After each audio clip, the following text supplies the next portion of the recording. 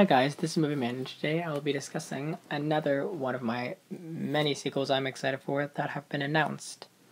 So, starting off is Bad Boys 3. Alright, so this film was announced it's going to come out June 2nd, 2017. And it's in development. I'm really excited about it because I love the Bad Boys franchise. The first one came out in 96, 97. The second one came out in 2003. It's been a long time coming since people have seen another Bad Boys. And this film, they said they were going to make a third one. And it was the funny thing is, they announced that Bad Boys 3 was going to be in the process of being made in 2013. It's been a long time ago. And what I'm worried about with this one is Michael Bay isn't directing it. Okay, you can quote me on this. I do not like Michael Bay.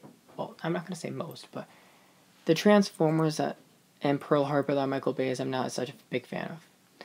But, and Teenage Mutant Ninja Turtles, we don't want to forget that one. But, what he did with Bad Boys was incredible.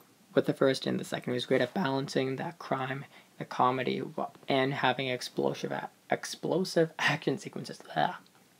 So, this film is not going to be directed by Michael Bay, which is concerning.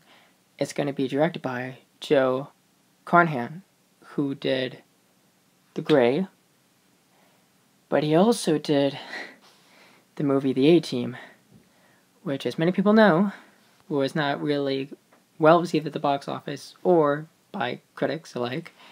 And this is, I'm not going to say a huge franchise, but it is a very loved series by a good amount of people. And we want to see it because when Bad Boys 2 came out, we enjoyed it. We enjoyed the first two. We liked the chemistry that Martin Lawrence and Will Smith have on screen together. And Will Smith even said that he will do another Bad Boys, but they have to actually make the movie. It's been a long time coming. I don't want this to be another Ghostbusters where they say they're going to make the movie and it takes them like 15 years to even have something alike that go on the screen. So I don't want to be let down. And because this is one of my favorite action movies, and it probably is to a lot of people too. And so, also, Martin Lawrence hasn't been seen in a lot of movies. He hasn't done a lot of work recently. Like, he's gone out of the spotlight.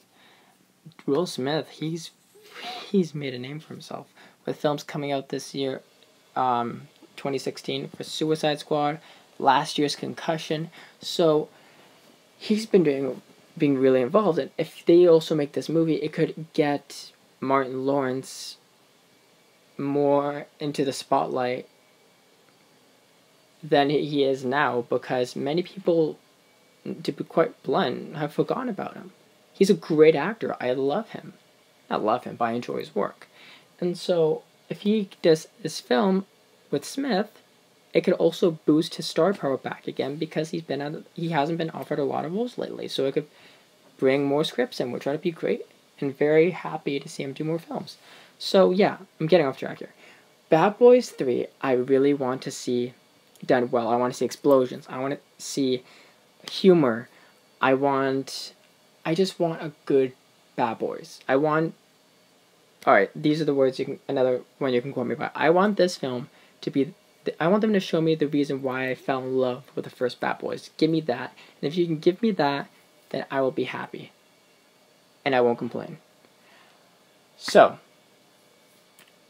I hope this film comes out next year and there aren't any obstacles in the way of this film coming out next year. I hope it doesn't have any other barriers, because it's been in development hell for a while.